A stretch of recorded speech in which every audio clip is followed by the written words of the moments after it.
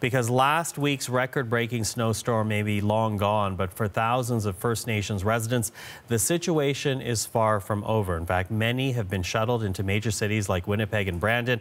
Our Laura McQuillan is tracking that part of the story for us. So talk to us about the evacuees and what the situation is like for them, Laura. So thousands of people still out of their homes, Michael, waiting to find out when they might be able to go home, when the power might come back on.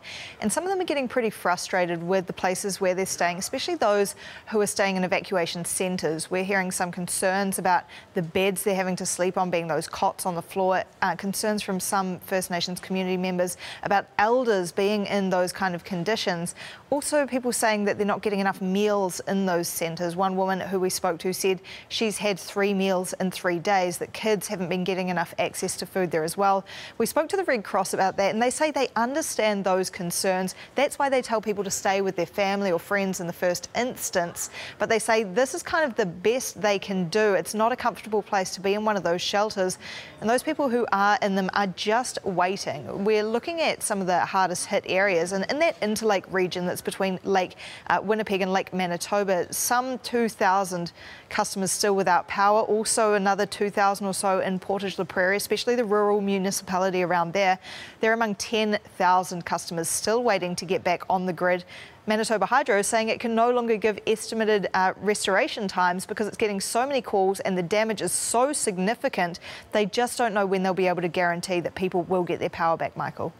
So still a big question mark as to when people can go home. But we have to point out there are people that are staying in their homes despite not having any power. And already we're hearing of safety concerns as people try to survive without electricity. Tell us about that. That's right. So stories about people bringing outdoor heaters indoors, and that's raising a lot of concern with Manitoba Hydro. It's saying do not bring those generators, those patio heaters, those barbecues inside because the fumes they give off are toxic. And one woman was actually rescued. She was found unconscious, and crews from Manitoba Hydro rescued her, took her outside. She's now in hospital recovering from that. At the same time, Michael, questions are now being asked over who's going to pay for this massive cleanup. The Mayor of Winnipeg asking for help from the federal and provincial governments for that because it's going to cost tens of millions of dollars for all those trees, tens of thousands of them, 2,000 wooden power poles needing to go back up. And we're hearing it could take till spring until all that damage is cleared. So for people in Manitoba, there's a lot of water to flow under the bridge on that. They're just waiting to get some answers and waiting to go home, Michael. Okay, Laura, thank you for that. Well, let's stay on the story right now because Eyann Moar is an evacuee from the Lake Manitoba First Nation. We are reaching out to her this morning in Winnipeg. So, Eyann, good morning to you. Good morning. Now, you didn't leave your home right away. You eventually made the decision to leave. Talk to us about that. Why did you decide to evacuate? Perhaps paint a picture for people at home that are having a hard time imagining what you went through.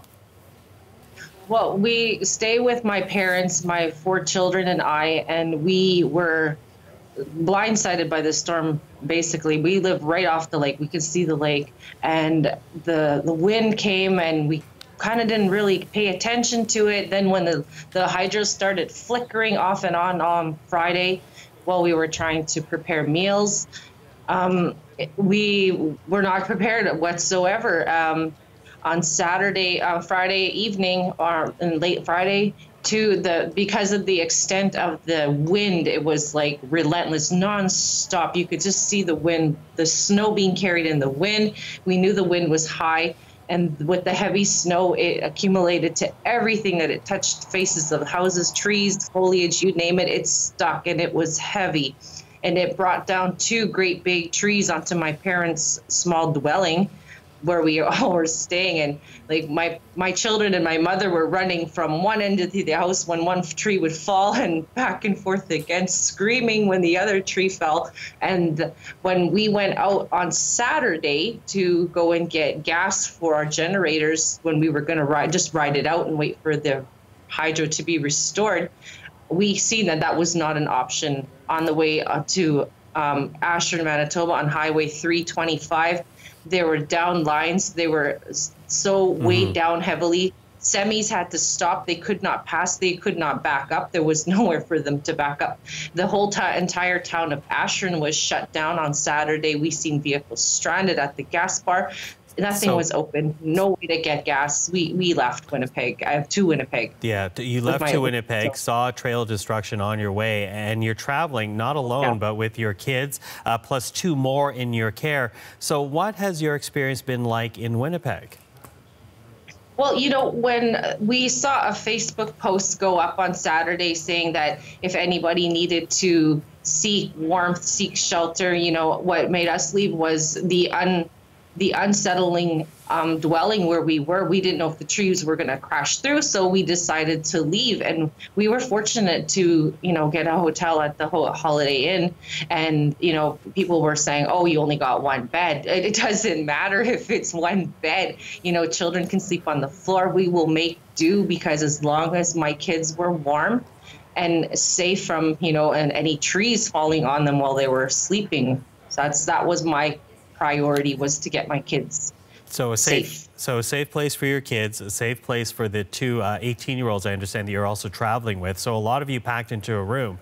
But compare that to what your mother and father are going through, because they actually decided to stay behind. What can you tell us about that decision and how they're doing right now?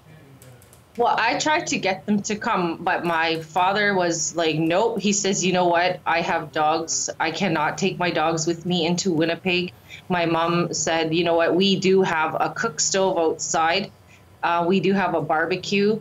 And my brother and his father, Errol Ranville, they were generous enough to come up to my parents, and they brought 2 more generators so my parents could stay back, because there is, you know, lots of problems that come with power being out, and having hydroelectricity as your only source to keep your, you know, your goods cold. And it was Thanksgiving weekend. A lot of community members, not only in our community, but everywhere else, lost, you know, their food that they had for, you know, for the month. Basically, it's gone. Everything is spoiled. And with this temperature soaring this week, it's just going to get worse. Yeah, from the snowstorm to temperature soaring. But how are your mom and dad? Do you know?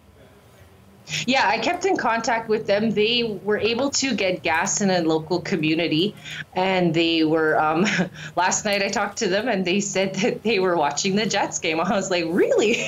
So they're doing okay. They're doing okay. Listen, we're running out of time here, but I'm wondering, do you have any idea when you can actually head on home? Or are you concerned about what you'll find when you go back? Well, they're giving updates on certain websites here, like community sites, and they have a projected date for us to go back, which is the 20th of October, and we are one of the last communities eligible to go home. Some communities have been stated for today to return. I'm not too sure about how the damages in the west, like Portage, the areas like Long Plain First Nation. I'm not too sure about that damage, but what I hear about in the Interlake, it's pretty significant. I've never seen so many hydro poles that were down one after the other, where we had live wires hanging right in our community. One was right on a truck, which was very scary to see. Yeah, I can imagine.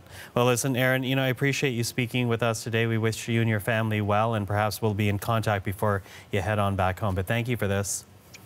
Yes, and I'd just like to send out a big thank you to everybody, the coordinators that helped, the volunteers that are feeding the evacuees. You know, that is a big thank you. And, you know, it is much appreciated in a time like this. I'm happy that you can share it with us. Eyann, thank you. Eyann Moar, an evacuee from the Lake Manitoba First Nation who's in Winnipeg.